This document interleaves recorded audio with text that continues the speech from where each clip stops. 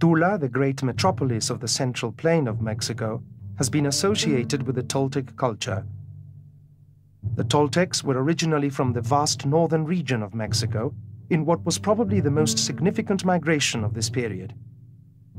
Tula became famous not only because of its artistic legacy, synthesized in these hieratic sculptures of warriors, but also due to Seacatl Topiltzin Quetzalcoatl, the commanding hero, the god and symbol.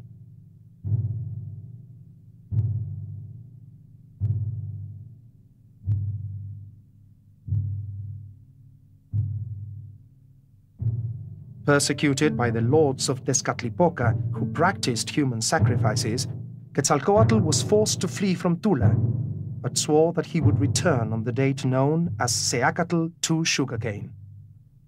His oath acquired the tones of a prophecy, for on that same date the Spaniards would land on Mexican soil. Quetzalcoatl would become the central myth of all Mesoamerican cultures.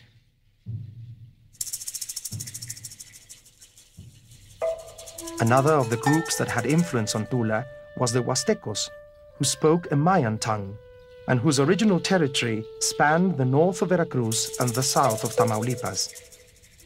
Their god, Ejecatl, the god of the wind, would be blended as one of the manifestations of the figure of Quetzalcoatl. All this expresses the relations of the Huasteca with the central plain of Mexico. The magnificent relief at Tepetzintla and the sculpture known as the Adolescent, masterpieces of pre-Hispanic art, were made during this time and constitute an exaltation of the cosmogonic order created by Quetzalcoatl. The contacts between the different cultures of the Central Plain and the people of the southeastern region intensified during this period. Chichen-Itza, center of the Mayan culture, became one of the predominating sites of the Yucatan Peninsula.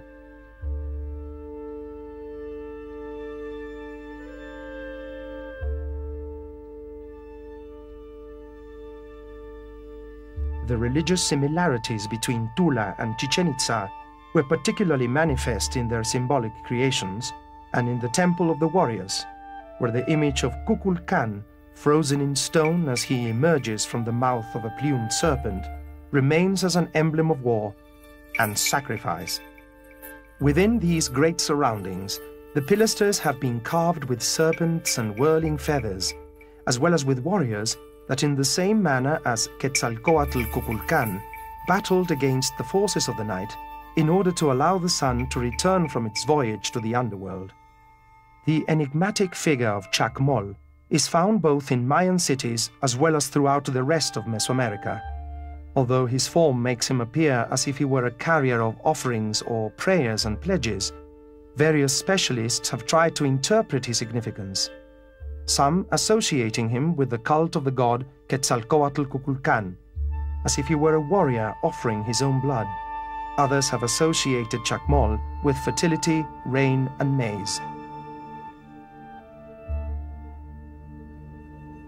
The Pyramid of Kukulkan is an immense observatory that, with the rays of the sun, marks the passage of the vernal as well as the autumn equinox.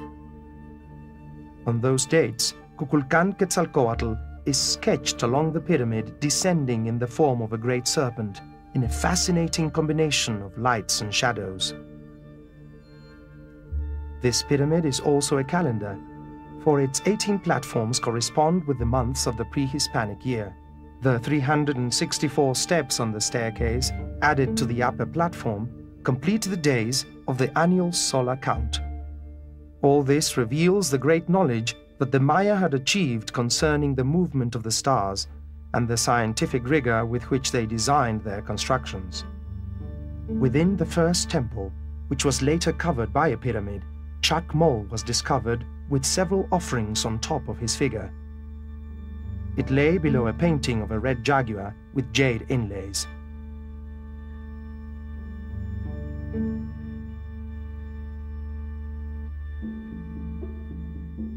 There are significant parallels between the ritual architecture of Tula and Chichen-Itza.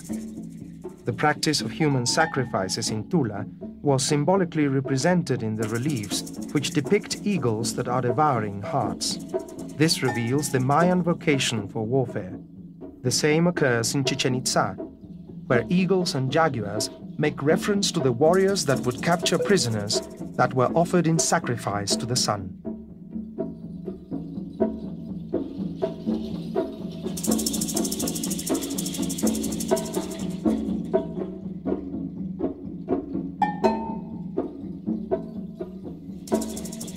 A notable symbolic element of this period is the Coatepantli, or structure of serpents, which appears for the first time in Tula.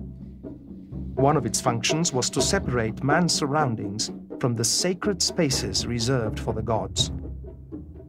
This tradition in constructions is also found in sites such as Tenayuca in the state of Mexico, where an impressive belt of serpents surrounds the pyramid. In this Coatepantli, each section of the wall was conformed by 52 heads that corresponded with the 52 years of the Mexica century. Once again, the conscientious urge to signal the passage of time becomes a major architectural work.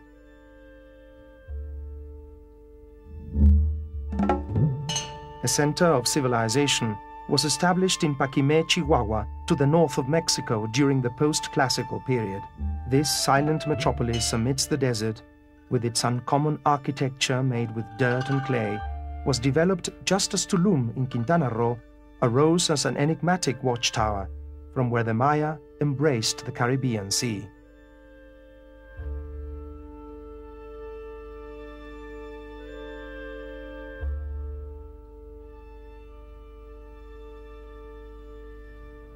The late post-classical period began with the migration of different peoples, among which the Mistec stood above the rest. Towards the 12th century, the Mistec invaded the valleys of Oaxaca that had been settled by the Zapotec.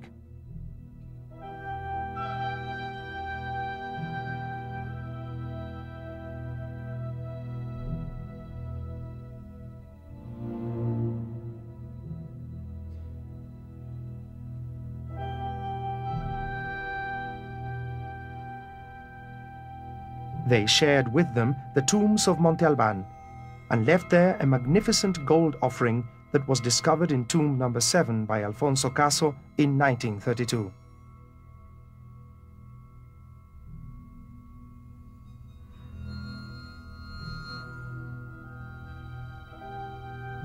At the same time, the Mistec continued to carry out in Mitla the ancestral cult of the lords and masters of the dead, or Mictlan, from which this site acquired its name. Its architectural concepts are very different from those found in the spaces, shapes, and construction techniques of Monte Alban.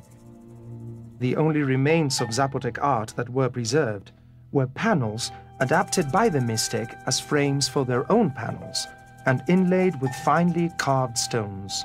With them, they formed multiple versions of scaled frets, which symbolized the serpent.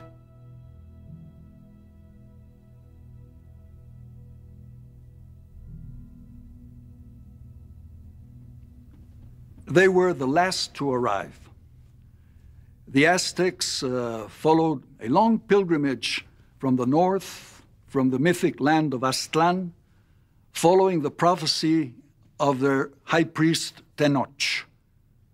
Travel south towards a place where you will find an eagle devouring a serpent on top of a cactus on a lake, and there found your capital city, Tenochtitlan, which they did in 1325, but always with this sentiment of being the latecomers, the late arrivals to the Central Valley of Mexico, and trying enormously to become, let us say, the heirs to the most powerful cultural influence of Central Mexico, that of the Toltecs, who had created the greatest urban center of Central Mexico, Teotihuacan, and who had united all the knowledge of their times in the corpus known as the Toltecayotl. The god of the Toltecs was Quetzalcoatl, the plumed serpent, the kindly god of agriculture and education.